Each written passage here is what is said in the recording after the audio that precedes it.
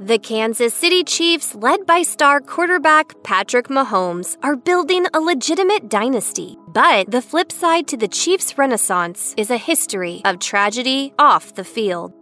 The Chiefs may be on the cusp of Super Bowl glory once again, but they've certainly faced their share of tragedy. In 1968, running back Bruce McLennan died serving in the National Guard before he ever suited up to play a pro game. Before that, rookie running back Mac Lee Hill died unexpectedly in surgery after being injured during a game, inspiring a Rookie of the Season award that bears his name to this day. Tragedy struck the Chiefs again on January 23, 2000, when star linebacker Derrick Thomas was ejected from an SUV after losing control of it during an ice storm. Thomas was traveling with two friends to the Kansas City airport on their way to see the NFC Championship game in St. Louis. Thomas and another passenger were both thrown from the vehicle, hospitalizing Thomas and killing his friend on the scene. Neither man was wearing their seatbelt. The third passenger, who was buckled in, survived the crash with only minor injuries. Thomas was admitted to a Kansas City hospital before being transferred to another one in Miami. Thomas had been paralyzed in the accident and was wheelchair-bound when he suffered a heart attack and died on February 8th. We've had season tickets out here for several years. It's not going to be the same.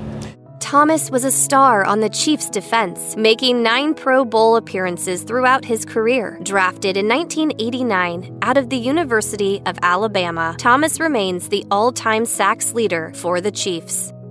The Chiefs' kingdom was rocked in 2012 by one of the most horrific incidents involving an active NFL player. On December 1st, 2012, ABC reports that Jovan Belcher shot and killed his girlfriend, Cassandra Perkins, in the home that the two shared. Belcher's mother was in another room in the house at the time, caring for the couple's newborn child. Neither Belcher's mother nor the baby was physically harmed. Belcher then drove to the Chiefs' training facility, confronting then General Manager Scott Pioli and then coach Romeo Crennel. Belcher presented a handgun and shot himself in the head in front of the two men. A year after the murder-suicide, an autopsy revealed that Belcher suffered from chronic traumatic encephalopathy, or CTE. CTE is a degenerative brain disease that is commonly found in athletes that experience frequent head trauma. This condition was found to be present during autopsies performed on fellow NFL stars Junior Seau and Dave Durson, who both died by suicide. According to the New Republic, while there is a correlation between CTE and a propensity to violent and uncontrollable behavior, doctors are quick to point out that there are often other factors involved that might influence this type of behavior.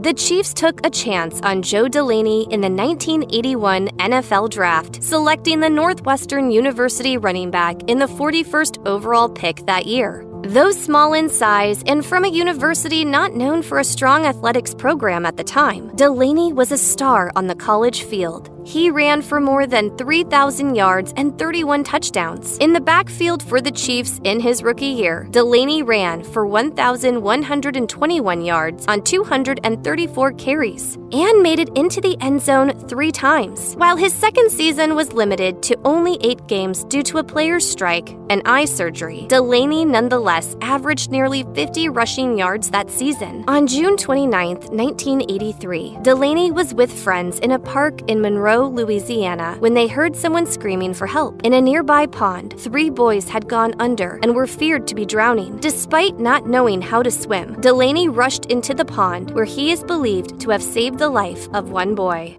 In Monroe, Louisiana late today, police said that a man identified as Joe Delaney, star running back for the Kansas City Chiefs, drowned trying to rescue a child. When Delaney went back in to retrieve the other 2, he never resurfaced. The 2 other boys drowned with him. Though talented with a promising career ahead of him, Delaney sacrificed his life in an attempt to save others. President Ronald Reagan posthumously awarded Delaney with the Presidential Citizens Medal on July 13, 1983. In 2014, Eric Berry was entering his 5th season as a safety for the Chiefs, racking up defensive stats including 216 solo tackles and 3 interception touchdowns. Barry was a 3-time Pro Bowl selection with 1 first-team All-Pro, but Barry saw his career potentially coming to an end in the middle of the 2014 season when he was diagnosed with Hodgkin's disease, a form of cancer. Barry had been through a battery of tests after a large mass was discovered on his chest. Many thought his time in the NFL was over. Thankfully, a fully healed Barry returned at the beginning of the 2015 season and picked up where he left off. After a stellar season on the field that garnered him another Pro Bowl selection, Barry was named Comeback Player of the Year. He played an additional 3 seasons for the Chiefs before injuries forced him to retire after the 2018 season.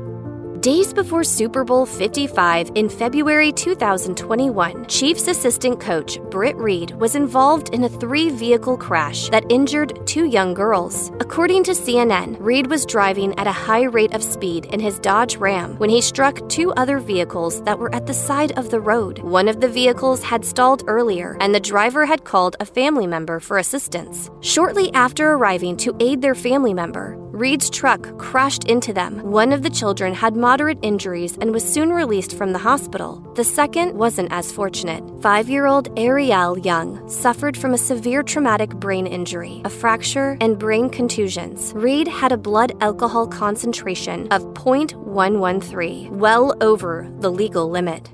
When asked if he had been drinking, Reid advised he had 2 to 3 drinks.